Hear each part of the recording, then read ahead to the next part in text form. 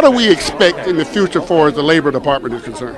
Well, clearly we're going through some tough economic times. The foreclosure rates are up. This your wife, Zola, back Yeah, there? this is Zola. Let Zola get in this picture here. Come on in. Foreclosure. Get together. She looks better than you. Of course she does. It's difficult. It's a tough economy right now. Unemployment is up.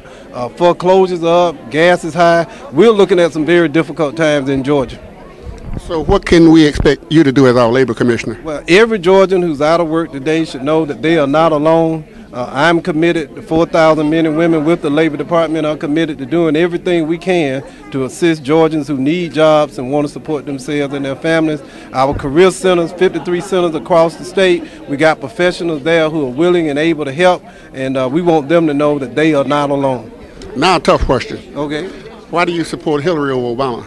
Well, I believe. She said, ooh. No. Good question. Good question. No, I believe, and I know I've known Hillary Clinton for many years. I would not be the labor commissioner but for her help and assisted me in 1998 when I ran for office. She and her husband helped raise money. They got out and campaigned for me. I believe that loyalty is the key, and you have to be loyal to your friends. Thank you, my friend. Thank you. Take care. Thank you Nice to very meet much. you. Fair enough. Fair enough.